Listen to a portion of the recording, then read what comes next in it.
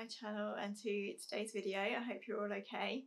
In today's video I'm going to be sharing some new fabrics that I've been buying and some plans that I have for coming months. I'm not going to say April because Easter holidays are coming up and I know that probably barely any of this will get made while the children are off. But that's okay, and that's good. So I'm going to call this a kind of spring fabric haul because it will be for April and beyond. So I have a few different fabrics to share with you today.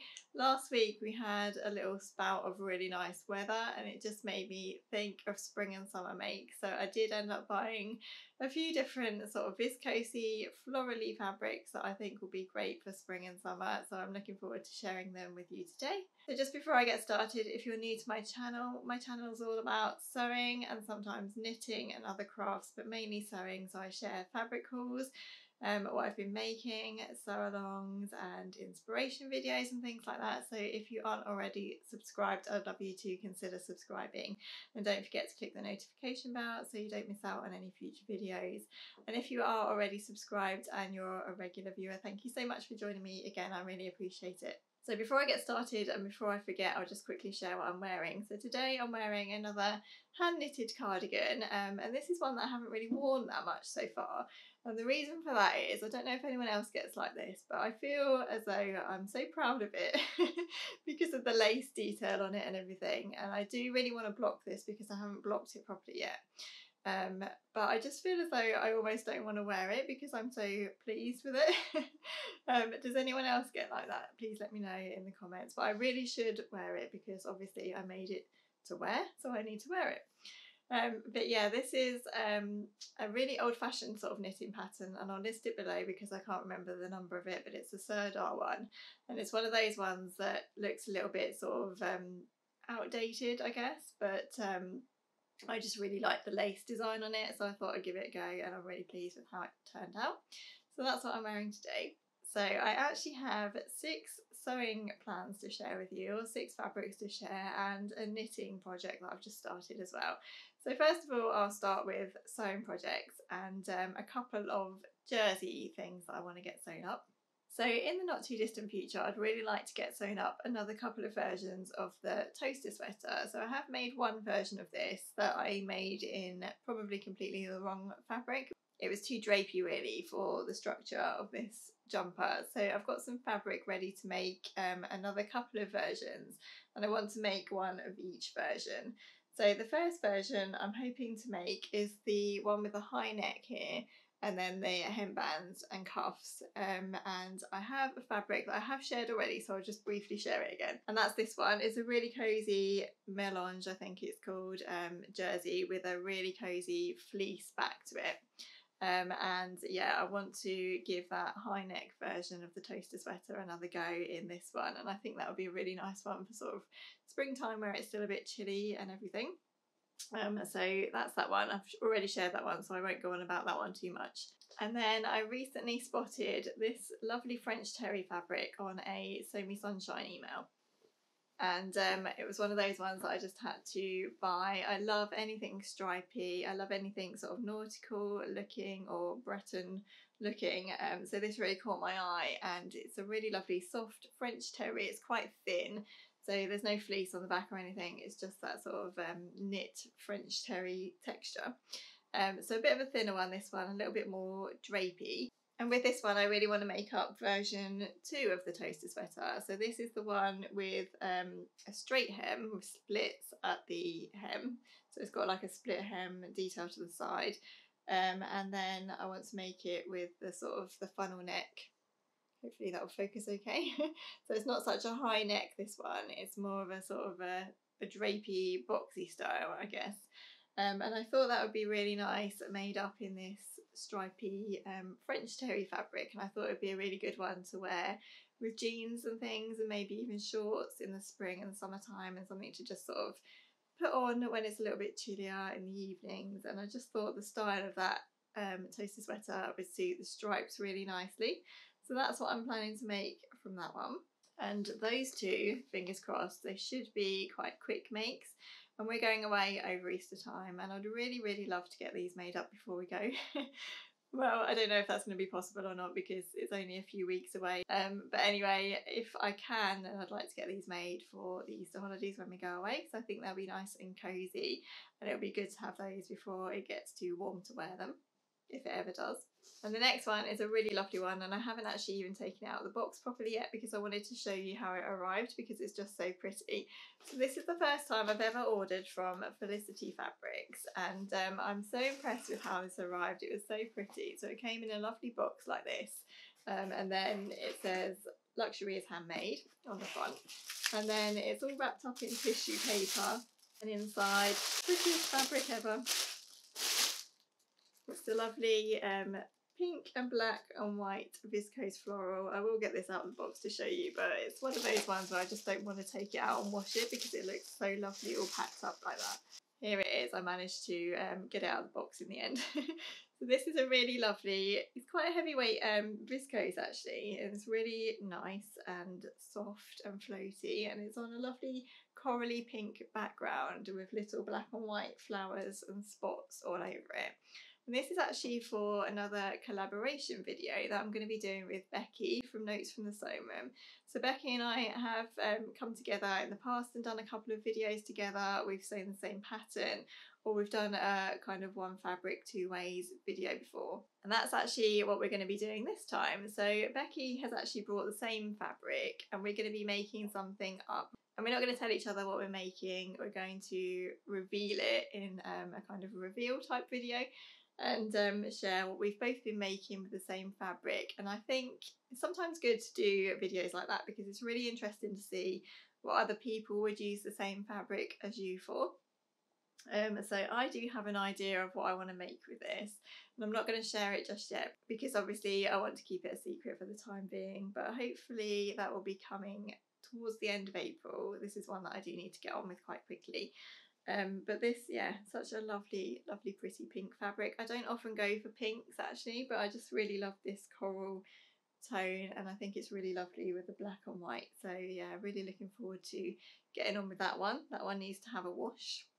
Next is one that I just picked up on a bit of a spur of the moment thing. I was in town near us, and on a Friday they have this little fabric market stall there, and often they don't really have very nice fabrics, but last Friday I was in town and the fabric store was there, and he had quite a few viscose fabrics on his stall, and they're only £3 a metre. So I went for this one. It's quite a bright green colour, quite a vibrant green viscose with a white floral design all over it, and he gave me 3 meters of this for £7. So I bought this. I wish I got more now actually, because he did have a couple of other designs and I should have just got more, but I didn't have enough cash on me at the time, so I just went for one design. So yeah, I got 3 meters of this without really any idea what I was going to do with it, but I thought it would make a really lovely spring summer maxi dress. Since I've got 3 meters of this, that should be enough. And something that I've been wanting to try for a little while is actually to make a slight hack of the Lyra dress, or another hack of the Lyra dress I should say, because I've done a couple already. But what I want to try basically is to make a version of the Lyra dress that buttons down completely to the hem, so it opens in the middle, like a full shirt dress, I guess. So at the moment with the Lyra dress, it's just the bodice that buttons down, and then the skirt is attached into gathered tiers, or one gathered tier if you prefer. So what I want to try and do is make the midi length version with the 2 tiers like in the pattern image here, but I want to have it open so that it buttons down to the bottom. So I think I've got an idea of how I want to do that. And I thought, rather than cut into an expensive fabric while I'm just testing out how this is going to work, I will use this as a sort of wearable twirl. It's going to be quite a lot of green, maybe a bit of an overpoweringly green dress. But I think for a twirl and something to just test out this idea, it will be a good one to try that on. And I think I'll just do it with some short sleeves, or maybe even a little puff sleeve. Maybe I could just shorten the longer sleeves, which are gathered in at the cuff, with elastic, and make some little puffy short sleeves. That might be quite nice. I'll have a think about that. But yeah, that's been something that I've been wanting to try for ages for spring and summer, so I think that's what I'll be using this green for.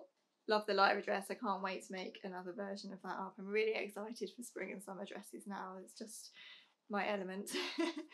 So another fabric, which was a real impulse buy, and this actually popped up on a Minerva email. They send around their fabric emails with some sort of inspiration and things that you might like to try the fabrics with. And this one was on one of their emails, and I just had to have it. It's one of those ones, it was a real impulse buy, and I just wanted to buy it straight away. This is an Atelier Brunette crepe. It's a viscose crepe. It's really lovely and really drapey, and it's actually quite opaque. So sometimes crepes can be quite sheer or quite thin, but this one's really quite opaque, so it's not too see-through. And it's on a sort of a mustardy, rusty background, I guess, with some white spots and white flowers all over it, and some navy circle details as part of the flowers in there as well. So I really loved this one, and I just felt like I just needed to buy it. And the pattern that they'd actually paired this fabric with was the McCall's 7969. So this is a pattern that I've had my eye on again, and I've seen so many lovely versions in the sewing community on Instagram and on YouTube and everything, but I'm just a little bit worried to make because I've heard that it's really oversized, and I'm a bit worried about that crossover bodice and whether it will gape and things like that. Lots of things have been putting me off of making it.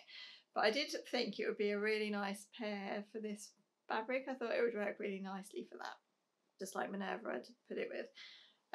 So I'm thinking about that one, but I'm also thinking that if I'm not going to like that style of dress, I probably need to do a twirl in something not so lovely before I cut into this one, because I definitely don't want to use this for a dress that I'm not going to be 100% sold on. So yeah, that's the kind of idea for that. I do think it would be a really lovely pairing actually if it worked, but yeah, as I say, I'm just a bit nervous of cutting into this fabric before I know that I'm going to like the dress. But this will be a summer dress of some sort, and it's going to be a shorter one because I only have 2 meters, or maybe 2.5 meters. 2.5 meters. So I'm not sure I'd get a midi dress out of this. I might do, I'm not sure. But it will be some kind of spring summer dress. It's just so lovely. I love this, and it does come in a couple of other colourways as well. So yeah, I'll link that one down below if you're interested in that one. I do have one more fabric on the way actually, another viscose from Minerva, and this will be my next brand ambassador review for them. So I'll just pop in an image of the fabric because it hasn't actually arrived yet. So this one I think I want to use for another pattern. I think it will be really lovely for spring and summer, and it's the Named Clothing Taker. I'm not quite sure how you pronounce it, but I think it's Taker. It's a blouse and dress pattern, and it's a really lovely completely buttoned down, a sort of shirt dress pattern again, but it's got a lovely v-neck and some gathery short sleeves, and it's on a yoke, so the back and front bodice are kind of gathered in at the yoke, I believe. And it's just a really lovely summer dress, and I just really want to try this one out. So I may use that viscose from Minerva for that one. Again, I think it might be one that requires a little bit of fitting, but I'm just hoping that it might be one that I can sort out without making a twirl.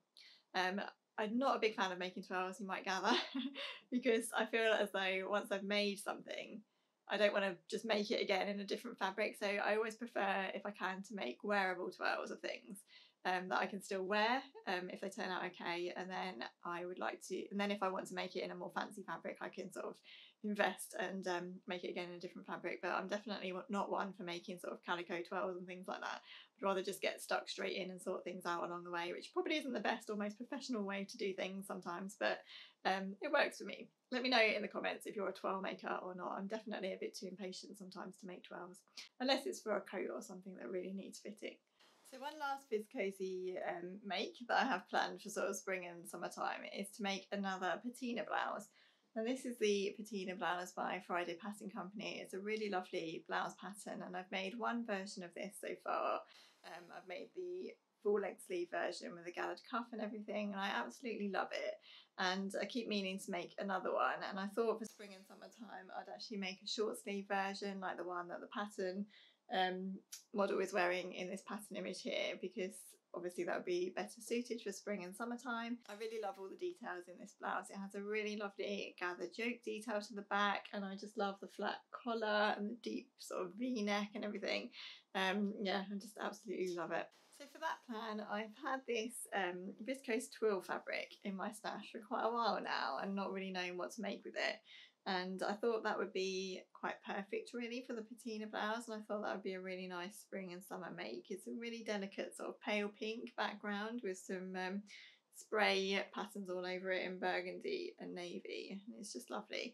And I've had this for so long, and I've had various sort of vague plans for it, and none of them have really ever come into fruition. So I thought this would maybe be a good one to make the patina blouse in. So stay tuned for that one. I'm really looking forward to making another patina blouse, and it'll be a bit different from all the dress patterns that I have for spring and summer so far. You can tell how enthusiastic I was last week when it was really sunny and hot, and yeah, I was just planning all the summer makes and ordering all the fabrics, and yeah, getting a bit carried away really. And today it's been freezing cold and back to typical British spring weather. It's raining and horrible. So I'm not quite sure we're heading towards spring and summer quite yet, but I can still plan anyway. So lastly, a knitting plan. So you'll know from my recent makes video that I've just finished up all of the knitting projects that I did have on the go. And I said I had a new one that I just started. And what I've started is the Whitmore cardigan by Amy Loudon of Taylor S Studios. So I'll pop in an image here of the pattern so you can see what it looks like. And you may remember, if you followed me as far back as last year when I was talking about my Make 9, I did say that I wanted to make the Whitmore sweater, which is a lovely jumper that's knit in a yoke on the round. I'm not quite brave enough to attempt that yet because I still haven't knitted anything completely in the round. And I thought, as a starting point, I would try the cardigan first and get myself used to the lace pattern and everything, because I believe the lace pattern in the cardigan is the same as the pattern for the jumper. So if I have a go at this and I manage to do the lace pattern and get this jumper cardigan all knitted up, then maybe I will then attempt the sweater. But it is going to be a difficult one. It's going to be probably the most difficult pattern that I've ever attempted, because I've not really, well, I have knitted a cardigan in the round with a yoke, because I've knitted the petite knit novice cardigan, but that one was just straight stocking stitch, so it's a little bit simpler than this one. This one's got quite an involved lace pattern to it, but I really wanted to try and push myself a bit more with my knitting this year, so I think this will be a good one. So the yarn I've got for this one was a cheapy one from Love Crafts. It's a bamboo and cotton natural yarn. It's called by Stylecraft, and it's basically just a double knitting cotton blend yarn. And I went for it in this sort of blush pink colour. It's actually similar to the Cara sweater that I've just knitted actually, and I didn't realise that at all when I bought this, but it's obviously just the colour that I am drawn towards, along with grey. So yeah, I wanted to get a sort of cheapy one, not too expensive, just to try it out with, but actually this is really lovely and really soft, and I think it would be a nice one for warmer weather. So yeah, I've got enough of that to try out this cardigan, and I have cast it on, but I haven't got very far with it yet.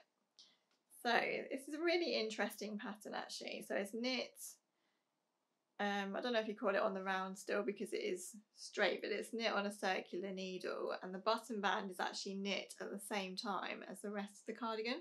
So you kind of hold the button band on DPN needles, and then you knit that as part of the cardigan as you're going along. So there's absolutely no seaming up to do at all of this cardigan when you're finished, which is quite nice. But I am finding at the moment that these getting in the way a little bit as I'm knitting, and they're so long, and I don't know if there are other needles, like shorter ones, that I can get to do the button band. Let me know if you are a more advanced knitter than me. Maybe you know of certain type of needle that I can use to do the button band on while I'm knitting the rest of the cardigan, because yeah, it's a bit of a fiddle really to sort of move these around and then knit the rest of your row. And I did find a couple of times that the stitches just slid off of the button band needles, so I'm having to be careful with that. But really, I've only done 2 rows of this so far, so maybe by the time you're watching this I will have done a little bit more, but I will keep you updated as to how I get on with that one. But I'm feeling as though maybe it would be nice to have an easier project on the go as well, like I had with my Cara sweater and my Toucan Snood and Warmers. It was like a lace project and a really easy garter stitch project. so it's quite nice to switch between the two. So I might look for something easy as well that I can have on the go as well as this one, so that I can just pick it up if I don't want to have to concentrate too much. But that's my next knitting plan. Let me know if you have knitted the Whitmore cardigan in the comments, and let me know how you found it and any tips or anything that you have to give me, because this will be quite a tricky one for me, I think, but I'm looking forward to giving it a go. Okay, so I think that's all my plans really for April and beyond. I hope you like the new fabrics that I've chosen. Let me know if there's anything that you're particularly looking forward to sewing up for spring. I'm really looking forward to trying out that named clothing pattern actually. I think that's going to be really lovely and a good one for summertime, I think. I do love a button down shirt dress, as you know. Thank you for watching everyone. If you have enjoyed the video, please do give it a like, and if you haven't already subscribed to my channel, I'd love you to do so if you feel like you would like to. Don't forget to click the notification bell, because I am back every week really with a new video to share with you about sewing and knitting. Have a lovely day everyone, and I will look forward to seeing you in my next video. Bye!